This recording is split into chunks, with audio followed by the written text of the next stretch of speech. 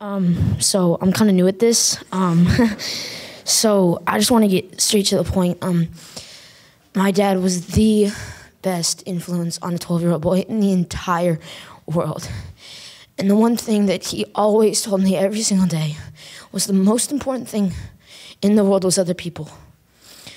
You guys know the Emoji Movie, right? That came out.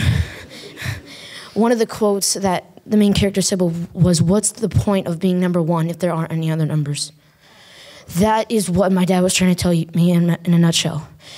And he knew that I had the caliber of man to go out and be the best version of myself.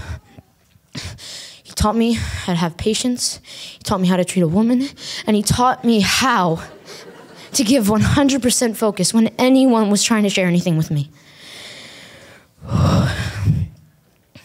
And after a while, those traits started to become habits, and my parents started to get overwhelmed with compliments. And then at first, I thought, wait, doesn't everyone do this? My dad told me and grew into me that being above and beyond was just the norm. If I had a different dad, I don't know if I would have the courage to come up here and speak right now. And, if I had a different dad, there might not even be half as many people in this room today. Now, I don't mean in this a bad way, but I personally haven't even met half of you people in here. That is how many people my dad has touched and influenced through his life. And,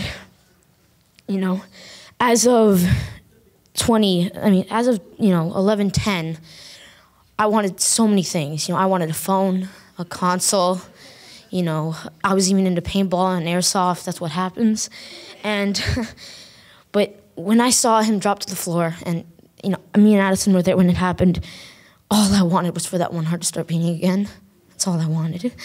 And, we gave him the best chance to come back, but he never did. But all I know is that he got done what he needed to do in 42 years of his life.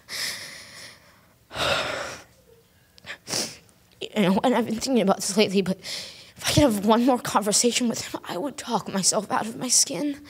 I would tell him everything I've always wanted to tell him, and he would just sit there, look at me straight in the eyes, and not even move, and then rephrase everything I just said into a better form.